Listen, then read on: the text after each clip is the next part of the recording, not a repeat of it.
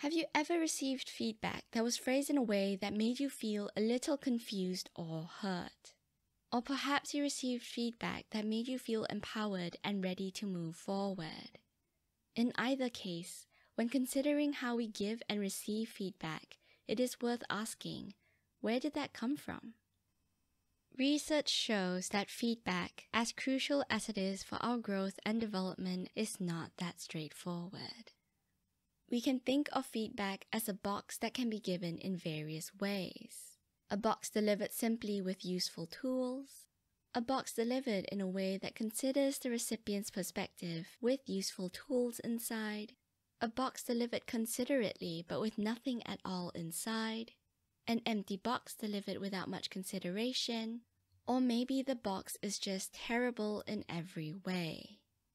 The most effective feedback we can give is the box full of useful tools that offer a specific path forward, given in a way that further empowers the listener.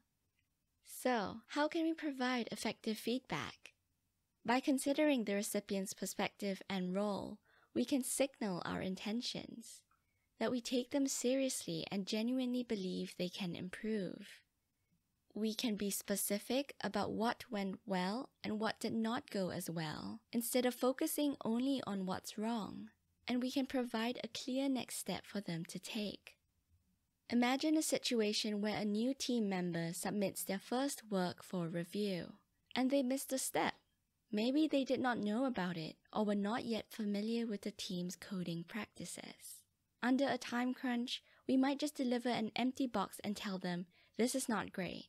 But to be effective, we should at least provide some suggestions for where to go next, and we should signal that we believe they can meet our expectations.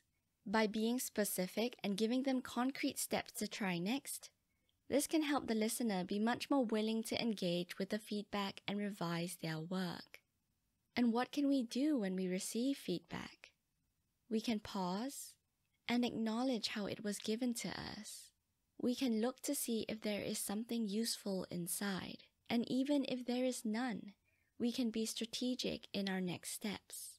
We can ask the feedback provider clarifying questions so we can identify action steps, such as, "Can you please say more about why this approach does not work?" Or, "Is there another step I could take?"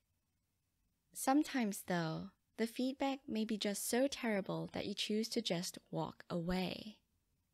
Remember, you can always seek feedback from another person altogether. This week, notice your reaction when you receive feedback, whether you disregarded it or looked closely to unpack it. Also reflect on how you are giving feedback, whether to a friend, a teammate, or a family member. Are you signaling your belief in them? Have you given them specific tools to move them forward? Effective feedback can play a huge role in how we solve problems. And if we genuinely want to help someone, then we should take the additional steps to ensure that our feedback is given as effectively as possible.